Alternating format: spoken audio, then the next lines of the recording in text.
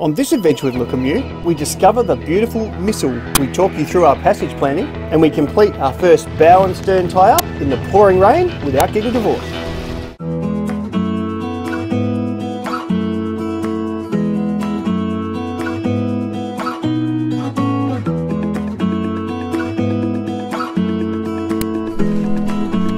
Stocking up on alcohol in a predominantly Muslim country is not easy. We've got a month or two supplies. Their wine room was kept well out of sight, up a set of stairs and through their back office. It all felt a little bit dodgy, especially considering they'd only accept cash. Beer, on the other hand, is more readily available and not frowned upon. It's also taxed a lot less. This is what a month of food looks like. Well, food and drink.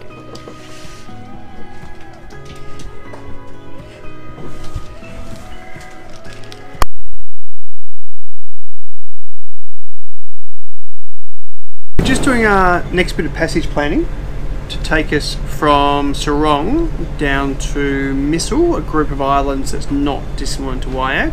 And so what we're using is Indonesia Cruising Guide to Indonesia, a pilot's guide to Indonesian waters. We are also using our maps or our charts, being iSailor, and we're using Overtal to actually then zoom in and get the aerial photograph. The reason we use Overtal, because you do need to zoom in and then download the sort of high definition aerial photographs of those areas, is so you can see reefs, because the majority of the reefs are just not on the charts. Case in point, that's what it is on a chart. That's what it is in reality, which is quite different. And most of the charts down there say that the Indonesian charts on our nav system are 1 nautical mile out, which is... I mean, that's a ridiculous error level. That'll put you on a reef or just miss an island altogether. Our friends on Waterhorse said if you don't want to faff around doing stern tie-ups in that sort of... because this is all super deep, it's all sort of 40, 42 metres.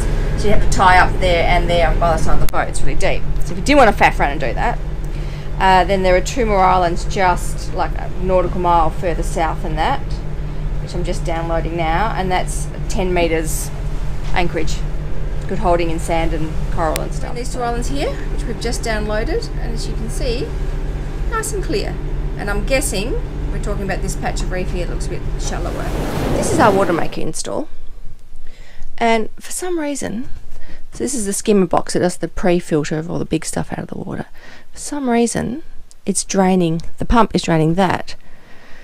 So we think that there's something blocking this pipe going from the outside. So Jamie's going to see if he can unblock it. So I've just opened it, so now it's in line. So I'll be able to stick something up there from the outside. Yeah, I need to find something I can shove up there. Try and unblock it. A special coat hanger tool. A special coat hanger tool. Yeah. It's in there. What a flexible young man he is. Oh, Jesus. Neither young or flexible. Magic tool. I'll go look. So I've just noticed, which I don't think you can see, but this hose is still quite white. This hose here is actually quite dark, and I'm wondering if maybe there's some algae growing on the inside, just enough to slow down the water flow into here. With the inlet now clear and all fasteners tightened to prevent any leaks, we're back in business. We are leaving today, and we're going to head down to Misool. Misool is meant to be a little bit like Waiag, so it's meant to be really, really beautiful. And as you can probably tell, I shaved for the first time, I think, in about 6 months. So, beard was just giving me the shits. So I'm clean shaven, and we're heading off. It's probably either we break it up and we do it as 2 full, very long days, or we might just push through and do an overnight and get it tomorrow.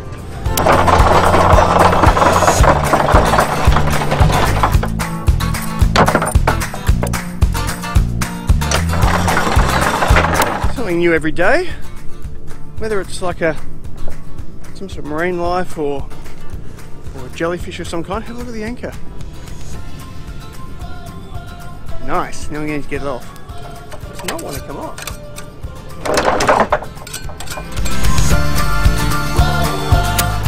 Cruising on down a river. Well, a channel. Feels like a river. Lots of funky boats going past. It's pretty hot though. Not a lot of breeze.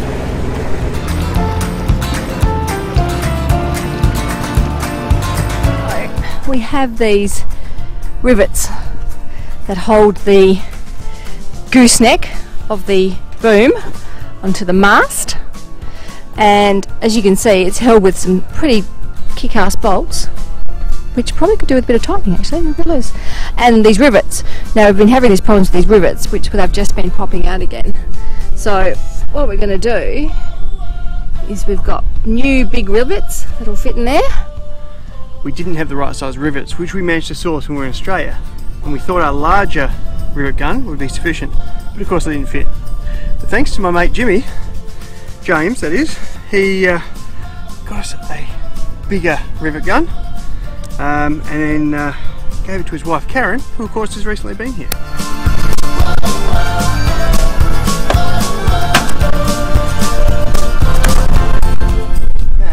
It's beautiful.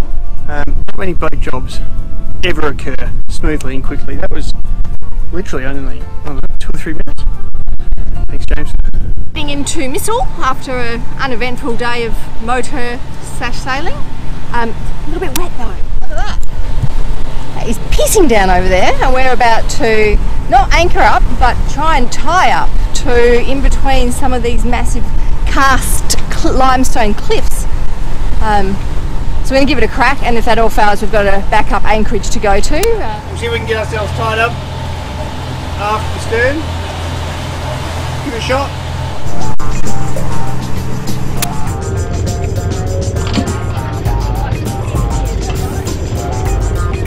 In Toronto we bought 250 metres of silver rope, especially for this type of tie-up. Yep.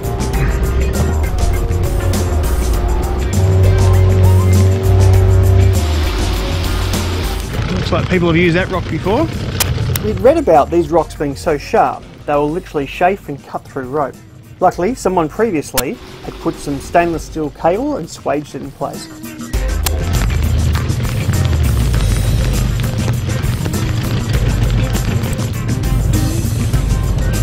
So don't worry so much about tying it off at the moment.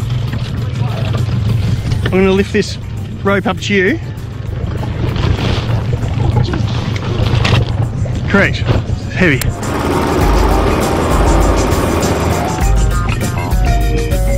Oh, gee, they weren't kidding about the sharp rocks. I think I almost cut myself then.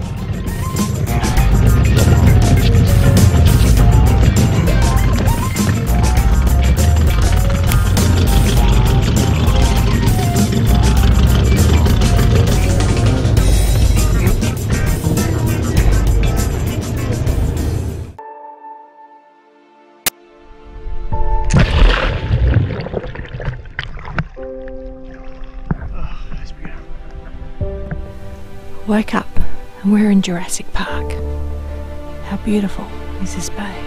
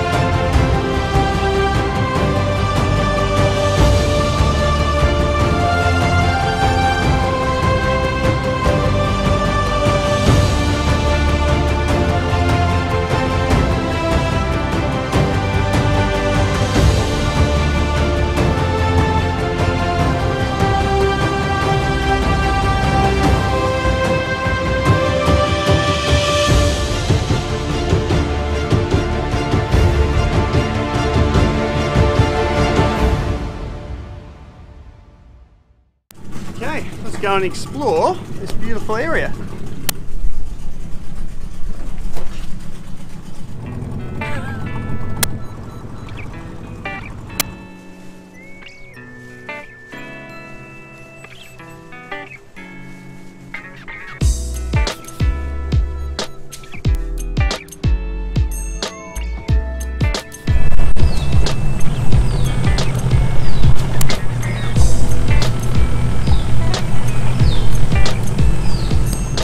This place is amazing.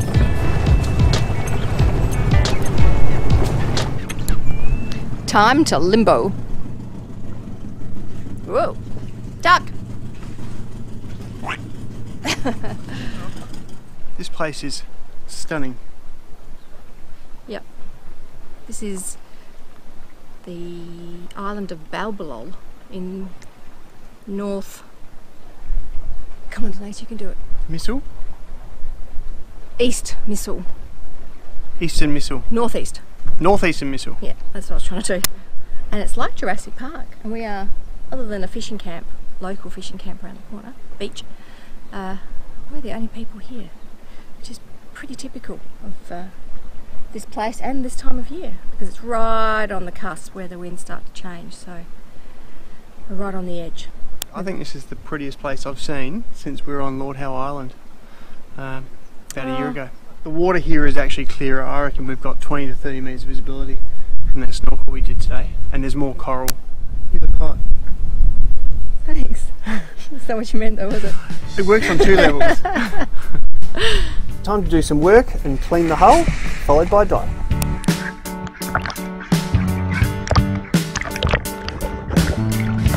Maybe the storybook line.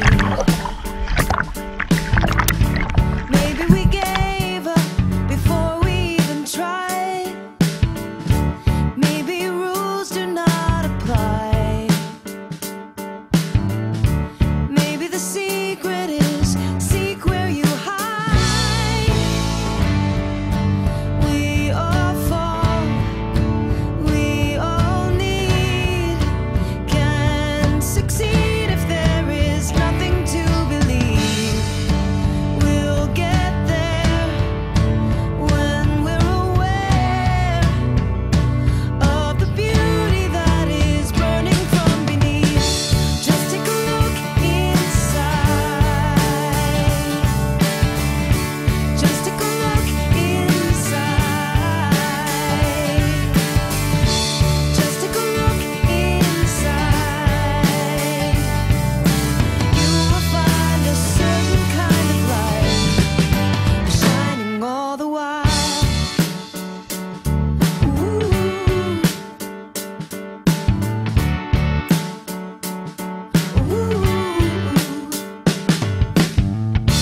Maybe the fairy tale was never really there.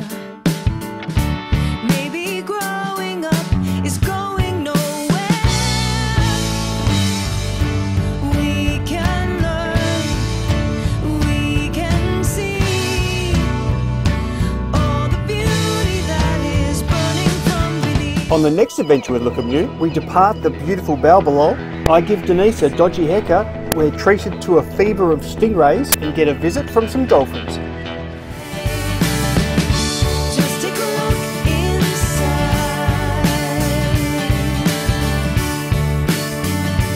If you like this video, please give it a thumbs up, subscribe and share it with your friends.